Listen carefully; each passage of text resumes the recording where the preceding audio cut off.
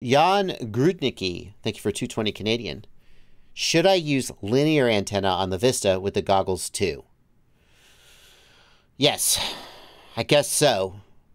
And I'm not going to pull up the page, but Flyfish RC is the only company I know that sells an aftermarket. Oh, but it's got dual elements, and the Vista only needs a single element.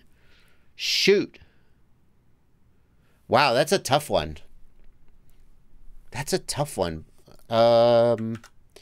Is there a good linear... Like, you don't want to just use, like, a rubber ducky dipole. In case that word doesn't mean anything to you. Like, here's an old-fashioned rubber duck antenna. They call them... I don't even know why they call them rubber duck.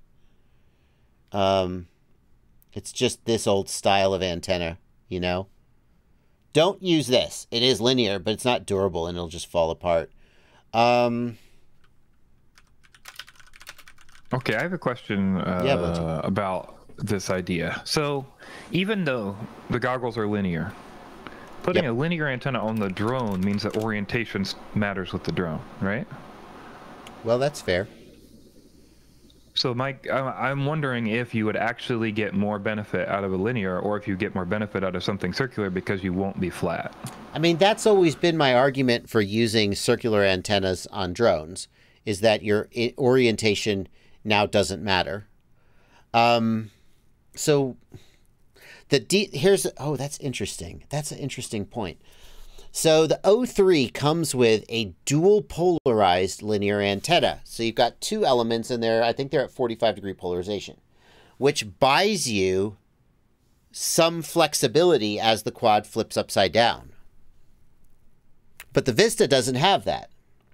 So could you argue that on the Vista you'd be better off with a circular antenna because you're getting 3-ish dB of loss for the cross polarization, but you're not getting any loss? I mean, I've made that argument before about other quads, so that logic must still hold. I guess that logic still holds. Like, that's why I would say, yeah. Okay, fair enough. No, you should not use a linear antenna on the Vista with the goggles too.